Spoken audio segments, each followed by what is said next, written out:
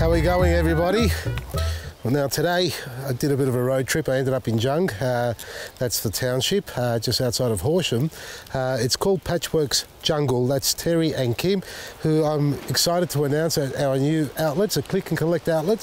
So for anybody out in the Horsham region, up in that area, that zone, you'll know that Jung has got our range. You can check it all out on our website, vasiliesgarden.com, and please support them. They've had a real hard slog.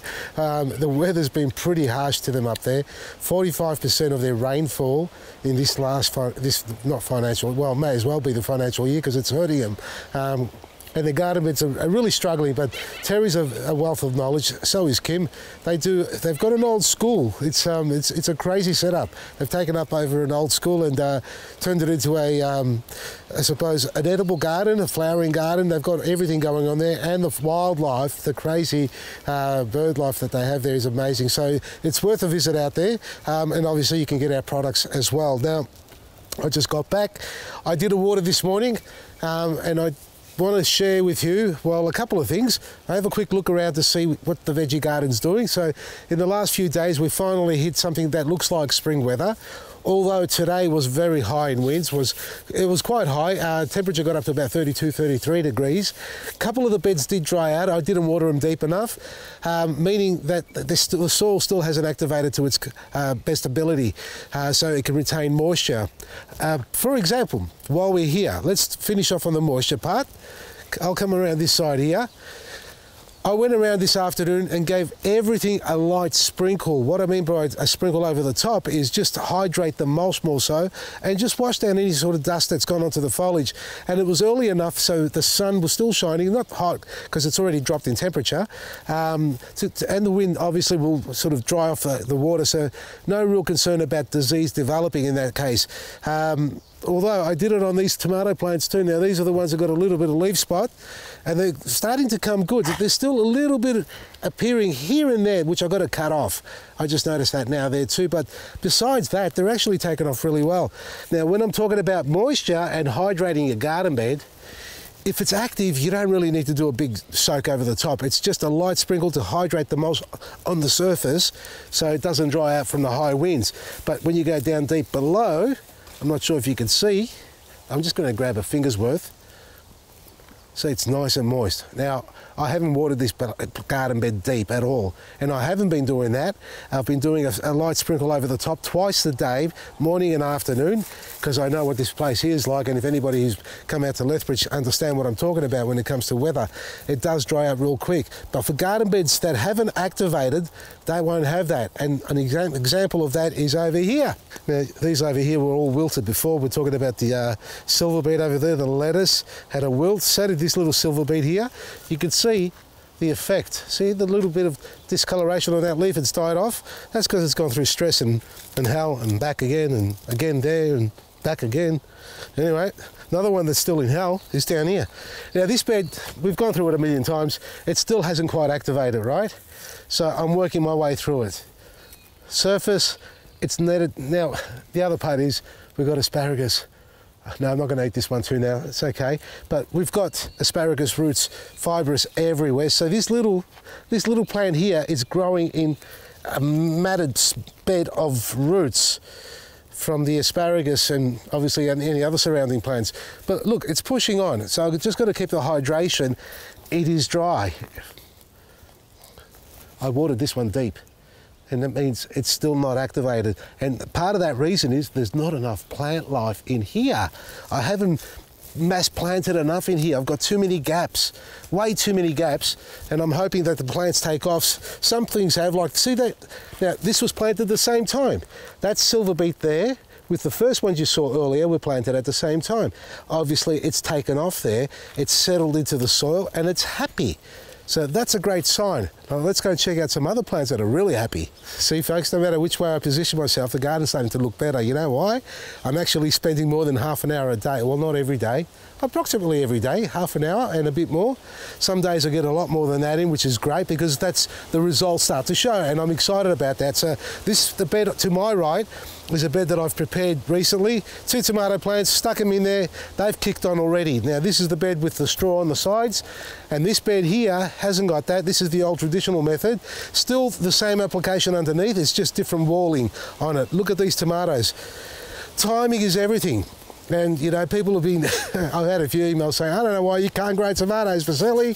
Mine are thriving, they're growing big and happy, and good on you, buddy. Bring them over here and tell me if you can grow them. Oh geez, I mean, in Coburg, I drop a seed on the ground, it'll bloody germinate. That's how bloody rich it was over there. And the microclimate here, yeah, the birds will get it, the rats will get it, something will get it before nature allows it to germinate. But the point here is, anyway, these tomatoes have settled in now. It was a good time for me to get them in. So anytime moving forward, and it's not so much just the timing, but it's also the temperature of the soil and above ground as well. So they're very happy. I haven't done any pruning on them.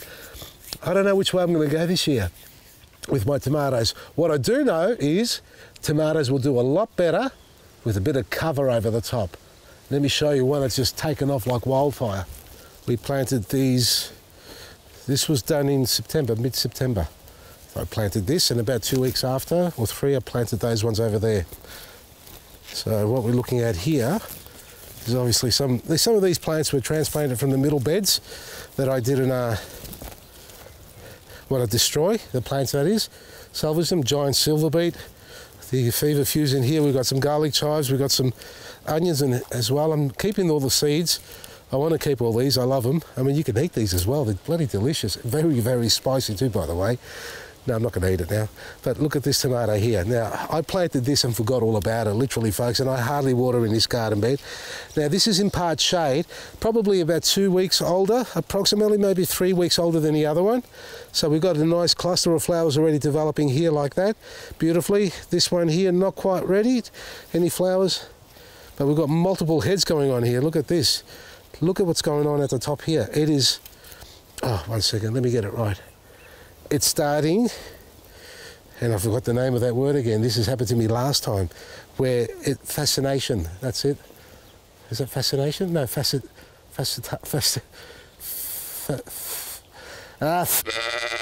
is called fasciation, when you get a sort of a widening of the stem, and it looks like 3 or 4 stems fused, and it becomes multiple heads on top as well. So I'm just going to let it go through. It's just another fascinating thing in nature. Do you like how I did that? Eh? Fasciation is fascinating.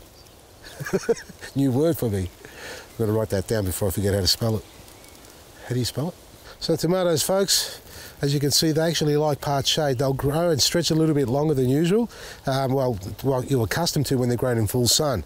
So I recommend a little bit of shade, and I actually think the netting, I know the netting, every year, well, for almost all the years that we've been here, I've grown it under netting, tomatoes that is, and an assortment of other veggies, and they've all grown big like that. I mean, we've got a few holes here from snails. That's what happens. Do you want me to go hunting for snails again?